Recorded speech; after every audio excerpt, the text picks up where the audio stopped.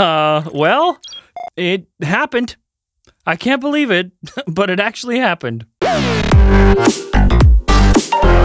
Yo, what's going on, guys? Welcome back to Front Page Tech. FPT.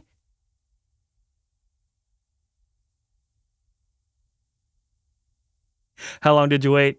Of course, show that gives you all this tech news from one geek that is me to another that is you. I know, another episode, back to back. It's like the ice cream truck coming 2 days in a row. First up for today's story numero uno, we got 2 brand new Macs at WWDC. Well, really 1.5.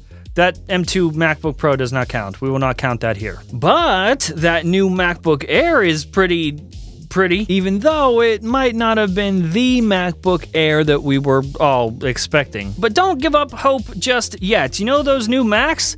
Yup, there's more where those came from. A new report from Marcus Gramontis is out today that covers 3 new MacBooks that are in fact on the way.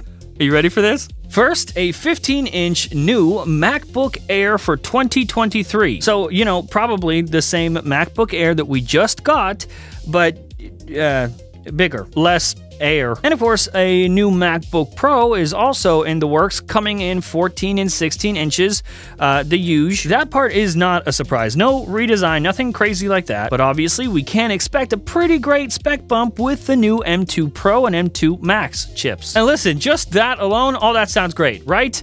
But, and this one I'm excited for, the MacBook. That's right.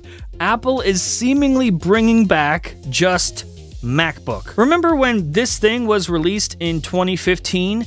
Not MacBook Pro, not MacBook Air, just MacBook. It was thin, it was light, and like, actually, not gonna lie, really pretty. Even for today, like this totally holds up. Yes, that MacBook is coming back. And listen, man, I don't wanna be that guy, but is that what this is? Is that what this was the whole time? As we said when we put out those renders, and as we say usually every time, when sources give us images of products to then go ahead and show you in some way, shape, or form, they don't know the final marketing names for these products. A lot of times we're just guessing. And we assumed, based on how it looked, okay, MacBook Air.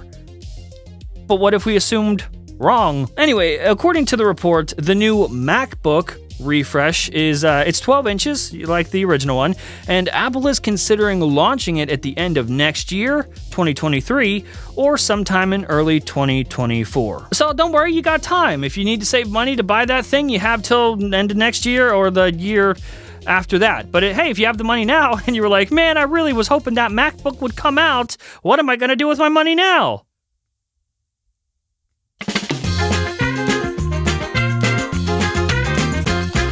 Hey there, Mr. Big Dollars. Were you going to spend that money on a MacBook? I'll show you where to put it. This episode is sponsored by Masterworks.io. Masterworks gives everyone, not just high rollers, the chance to invest in famous Picasso, Monet, and Banksy paintings. Why art? Well, art has outpaced the S&P 500 from 1995 to 2021 and has almost no correlation with stocks. But is it legit?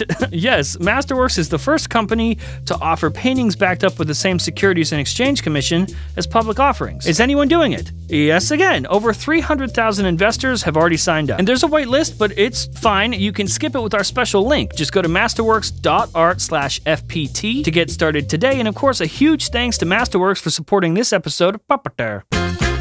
Okay, welcome back. So last up for the day, story numero lasto. It feels like closure, gonna be honest. We have been following this story for years, almost since the beginning of this show, and finally, it is done. Case closed. After years and years of the EU voting on and trying to pass into law a mandate that would force every phone manufacturer to use a USB-C port for charging, it has officially happened. USB-C will be mandatory for every phone sold in the EU. And yes, that means the iPhone too. Now I know it's easy to just see the surface of it, like, okay, iPhone has to have USB-C. But it goes deeper than that. It also states that devices like tablets, digital cameras, headphones, handheld game consoles, they all have to have USB-C. Basically, if you can put a USB-C port in there, it better have it. If it fits, it sits. Today, we have made the common charger a reality in Europe. European customers were frustrated long with multiple chargers piling up with every new device. Now, they will be able to use a single charger for their portable electronics. That's it, the deed is done, and it does look like Apple plans on complying. Not that they really have a choice. Now, technically, the rule starts being implemented in the fall of 2024, giving manufacturers time to plan accordingly, and it seems Apple had a heads up on that because the rumors are that iPhone 15 will in fact have USB-C. iPhone 15 is next year. If you lost track of the numbers, this year 14, next year 15, we good? Good. And just as the mandate requires, they're not just converting the iPhone over to USB-C, they're also converting every chargeable Apple device over to USB-C, including AirPods. From what I understand, the update to AirPods Pro that's coming out this year, those were already done like before the mandate came down. Apple didn't have enough time, so not this year's AirPods, but the next time we get a version of AirPods, those will likely have USB-C. And the EU thought of everything here, even making it such that Apple could not simply ship iPhones with a USB-C adapter in the box. If you watch this show a lot, you know I've thrown that idea around like every time this subject comes up, and the EU, yeah, they thought of it. Can't do that. Whatever it is that you plan on shipping, if it plugs in, if it charges with some sort of cable, guess what? It better have a USB-C butthole on the bottom. There is